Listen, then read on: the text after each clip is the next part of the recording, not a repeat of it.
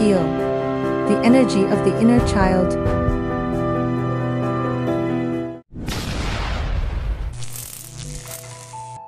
Heal the inner child and let all limitations be lifted.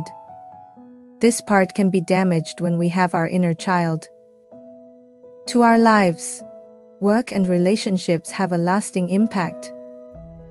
Only when we truly begin to see this inner child and begin to heal, these wounds and limitations can be healed and lifted.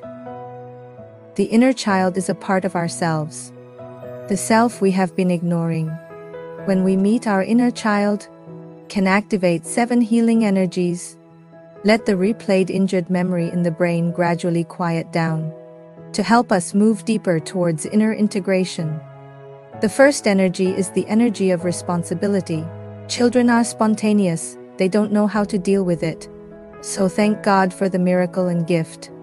The energy of cosmic responsibility will bring us information, knowledge, wisdom. Let's deal with this inner child. Responsibility is related to the crown chakra.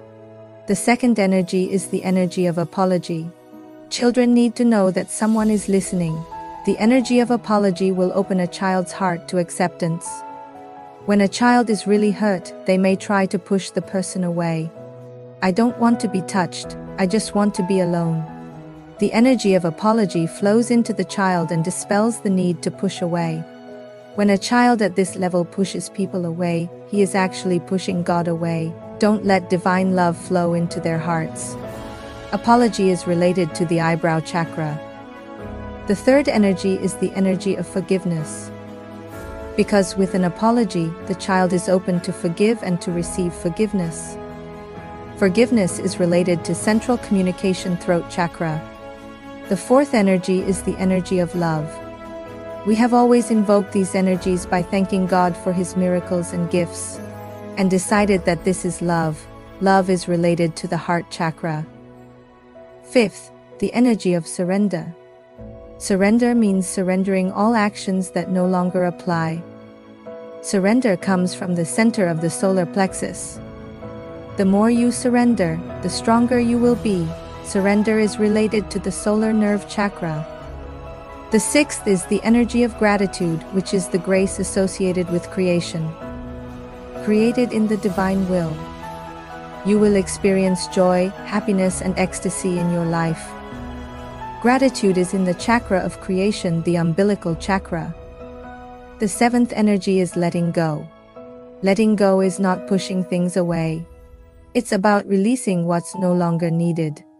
It's a beauty, just let it go. We need to open our hearts so that we can be free. Letting go is related to the submarine wheel. These inner children have already grown up. As children, they may remain silent. Because certain scenarios are not allowed, they might push themselves away, thinking they're going to get through this. These children grow up with a distorted picture, become the reality in real life. When looking back at these truths, the horror, fear, abandonment of the past, and the memory of violence keeps replaying. This is the first door, the door of the pain body. A lot of people don't want to go in, or don't want to come out after going in. It's not that I can't, it's that I don't want to. Because it seems that only being in tune with painful memories is loyalty to oneself.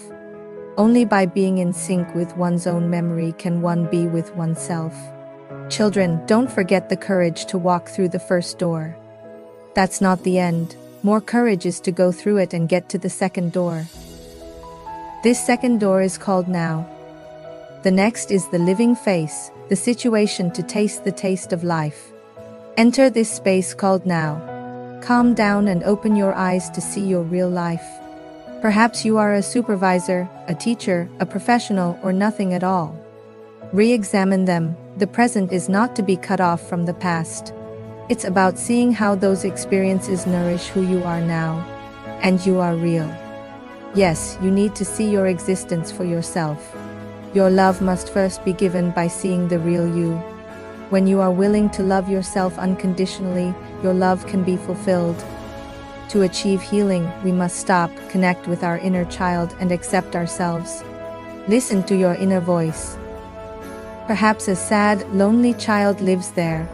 She cried and said, "Please love me." Stop and hug yourself, hold his hand and move forward together. Once our inner child is healed, his joy, creativity, vitality, trust, and other characteristics can be expressed without hindrance. Bring endless fun and hope to our lives. Now, do you see yourself in the dark night? Face him, hug him tightly, and say to him sincerely, "I love you." The above is today's sharing. I hope you will like it. See you next time.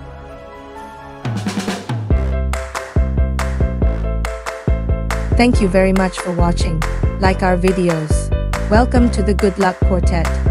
Like, share, subscribe, and most importantly, turn on the little bell. Thanks for watching. See you next time. Bye.